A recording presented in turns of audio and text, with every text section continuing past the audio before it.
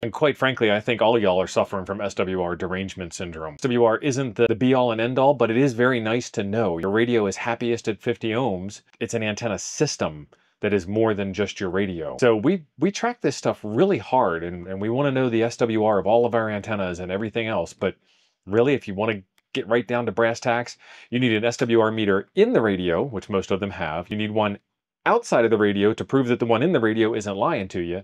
You need one on the other side of your antenna tuner if you have one, to see the difference between the front side and the back side of the tuner. And then you need one at the base of your antenna to account for all of your coax losses, and that one's got to be a remote read. So all your SWR meters need to be taken with a grain of salt. We've said this many times before, but pretty much anything below 2 to 1 is going to be fantastic. And a 2 to 1 SWR is like an 11% loss. In the grand scheme of things, it ain't much. At a 100-watt radio, 11% loss, not too much. At a 5-watt radio, 11% of 5 watts, still ain't all that much.